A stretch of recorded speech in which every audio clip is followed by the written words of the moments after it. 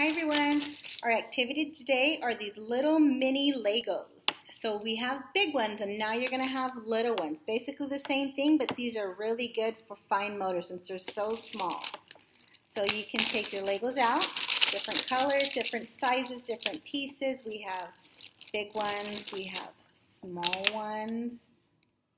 And so what we're going to do, I'm going to tell Olivia, I'm going to build mine. Can you do the same? So now I'm going to have Olivia imitate my Lego set here. So I want you to do the same.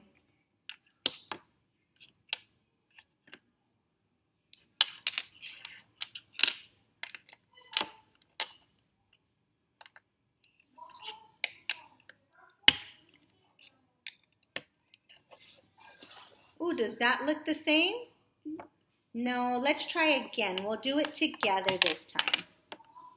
Okay, we're going to put our yellow one first, and then we're going to put our red one. Sometimes it helps if you put it in front so then they can see.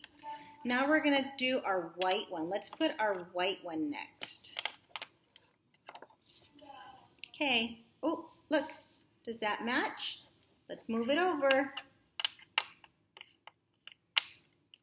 Now we're going to do our blue Lego. Put your blue Lego on top of your white Lego. On top of your white. There you go. Now to finish, we're going to put our black Lego on top of the blue. Well, you almost got it right. My Lego, black Lego, is in the back and yours is in the front. So let's move it to the back. There you go. Good job, Ollie. All right, once you're done, this is really good for imitating. They can imitate whatever you make. You can make it as big or as small as you want.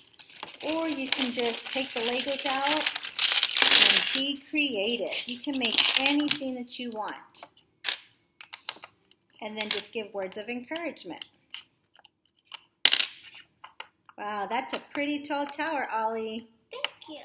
You're making it big and tall. Or you can ask them to put all of the same color Legos.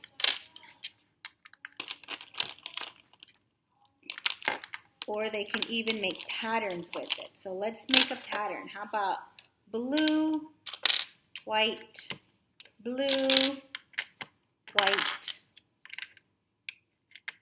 blue, so on and so forth. So there you go. Have fun, guys.